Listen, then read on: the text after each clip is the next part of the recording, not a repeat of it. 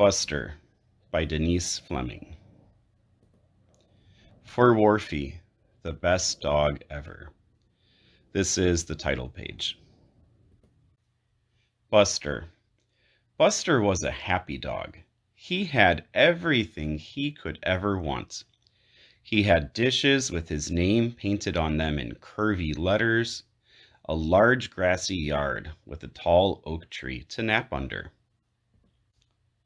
a sand pit for taking dirt baths, an in and out flap on the back door, a basket full of toys, a radio tuned to his favorite station, and brown shoes, who took Buster to the park whenever Buster asked. Buster was a happy dog until Brown Shoes brought home the big box. The big box. Buster stared at the big box. He hoped there were juicy steaks or fancy French cheeses or spicy sausages in the big box. But there were no steaks, no cheeses, no sausages in the box.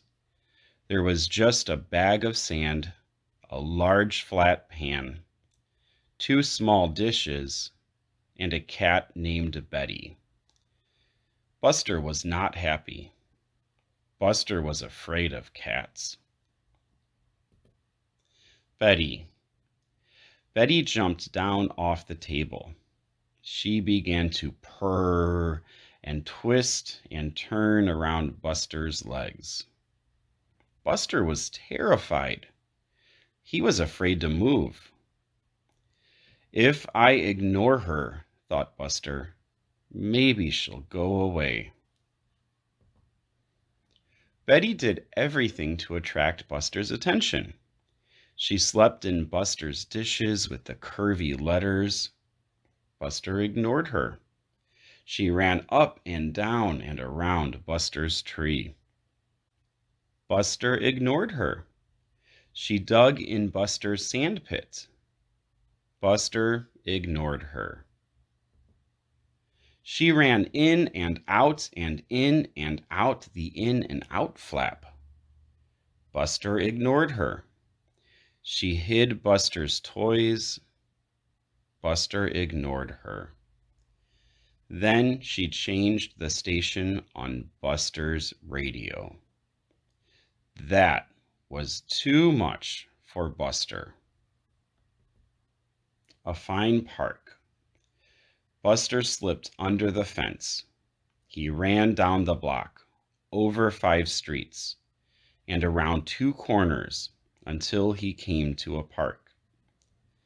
Not his usual park, but a fine park with tall trees, a bubbling fountain, tubs of flowers, large grassy patches, and not a cat in sight. No, Betty, thought Buster as he drank from the fountain. No, Betty, thought Buster as he rolled in the sand. No, Betty, thought Buster as he listened to his favorite radio station. No, Betty, thought Buster as he fell asleep in the shade of a tall tree. Lost. Buster woke up. He was hungry. He was lonely. Soon it would be dark. Buster was ready to go home. He looked up the street. He looked down the street. Nothing looked familiar. Buster circled the park to the left. He circled the park to the right. Buster had no idea which direction was home. Buster was lost. Buster asked the big yellow dog if he knew which way was home. He asked the tiny black dog if she knew which way was home. He asked the man sweeping the walks if he knew which way was home. No one in the park had any idea where Buster lived. Buster sat very still and tried to remember the route he'd taken to the park. But he'd been so busy trying to get away from Betty that he hadn't paid any attention. Home. All Buster could think about was how he would never see his home, his dishes, his sandpit, his toys, his tree, or brown shoes again. What would he do? Where would he go? Just then, a pigeon circled Buster. It landed close to Buster's ear. "Coo-ca-coo," said the pigeon, looking up. Buster looked up, way up. In the top of a tall tree several streets over, Buster saw a waving ball of white fur. The tree looked very familiar. The waving ball of fur looked very familiar. It was Betty.